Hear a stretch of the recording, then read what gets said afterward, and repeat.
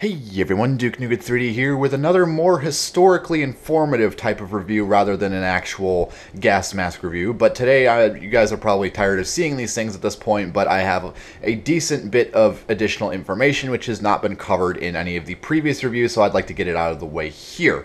So this is mostly going to be pertaining how to determine the exact week or date of production on an Akron TISO, or pretty much almost nearly any World War I type mask, because the dating system on World War I masks is much different than how it would have been on later masks. For those of you that know American masks, you'll know that the dating system on them is usually consisting of a molded clock-shaped cartouche, little insignia there, which would contain the last two numbers of the year produced, the company logo, possibly the rubber blend, and then this little clock here would have a number of dots indicating the week or quarter of the year it was produced in. So this took it was in the first 3 weeks of January, I believe, if I'm not reading this incorrectly, but it was much different in World War I, and it actually took me a decent while to figure out. It actually took another user on the US Militaria forum, who was actually the same person that sold me this particular AT, to recommend what the dating system could have been on these masks, and I pretty much concur that it is probably the correct method of determining the date on these. So, as some of you may have observed, or may not, the most common marking found on ATs would be the AT stamp itself, meaning referring to Akron TISO, obviously. The mold number, which in this case is mold number 44 for a Type B face blank. And then below that was a 4-digit code, which always began in 18, which I assume is the year, obviously, but the last two numbers never really coincided with any determinable, or any, that's not a word, any reference of what it could be. So I assumed that it had to do with the date. I even went as far as thinking maybe it's a batch number, but in all honesty, it was likely the date. And now that I've been informed of what that could be, I have now determined that those last two numbers are the week of the entire year. It is the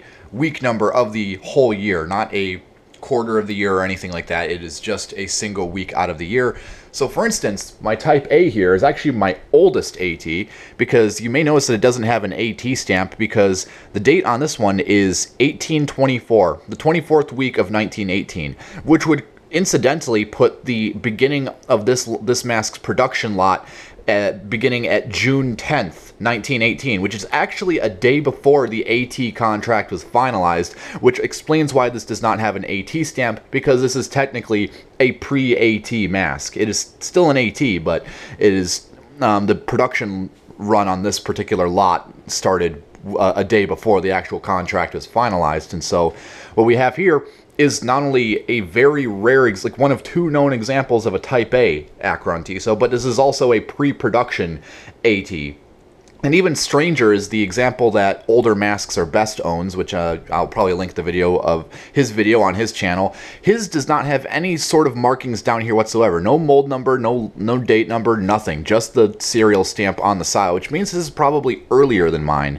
And I'm sort of debating whether or not these early Type A's classify as American TISOs and not Akron TISOs, considering these are pre-production, but nevertheless, they're still Type A's. And another thing that I want to point out about the Type A's is that they may in fact be gum rubber, red-brown gum rubber. I know it looks black, but there are faint tinges of brown here and there. I don't doubt that one thing that tipped me off is the TISO deflectors here are a very noticeable solid black color, whereas the rubber of the face blank and the chin rest sort of have a brownish sort of maroon tinge to it. It's very hard to notice on camera, so that would lead me to indicate that originally the Type A's were made very similar to the American TISO out of patched together calendared red-brown gum sheet rubber, which is obviously why this was so easy to open, because as you know, the Type Bs are made out of a dip molded black rubber, which the dip molding process back then, you have to imagine though, this is something that I never mentioned, but dip molding wasn't really perfected until the 1920s, so the Type Bs were kind of working off of experimental molding methods when they were dip molding these, and so given the volatile nature of the solvents used to create the liquid rubber compounds back then in 1918, that's why so many of these are rock hard, and that's why I was able to get the Type A opened up, because it didn't use any of those volatile compounds for dissolving the rubber. It just used standard calendar sheet gum rubber stock. Anywho, back on to dating the ATs here. My Type B here is stamped 1845, which is obviously the 45th week of 1918, which would put this at, I believe this is a November contract number. I could be wrong. I know Moulage's La France Akron Tissot that I've reviewed in the past, that one was stamped with a, I don't remember the specific number. I believe it was 1844. I could be wrong. Actually, it might have been a little bit earlier than that, but it was definitely an October contract date. So, interesting thing about the October contracts is because all of the ATs that I've seen that have red stamps on them, like all of mine have black stamps from what I notice, and all the ones with red stamps seem to be dated in October, which is very strange.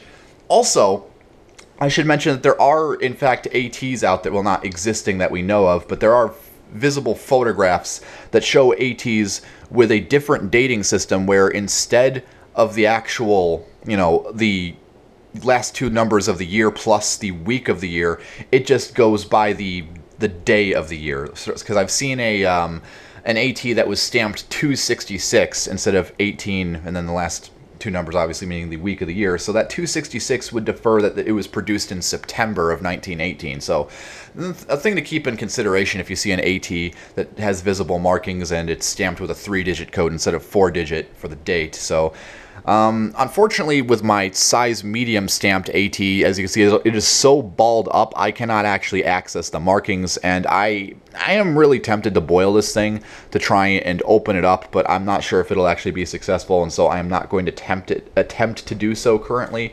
But it may be a thing I'll attempt in the future when me and Moulage have a workshop set up for this type of stuff. But in the meantime, I'm just going to leave it as is. But that being said, that's really all the information I have on ATs updated since the last reviews. It's just, this is a big breakthrough of being able to determine what time of the year ATs were produced. And all the physical examples of ATs that I've seen in any photographs which have visible markings have date stamps with that coincide with the contract span of the AT, because as you recall, the contract for the Akron Tissot lasted from June 11th, 1918 all the way into, some sources vary. Some say it ended in December of 1918. Some say it even went all the way into like early 1919. But I'm just going to go out on a limb and say it ended in December of 1918.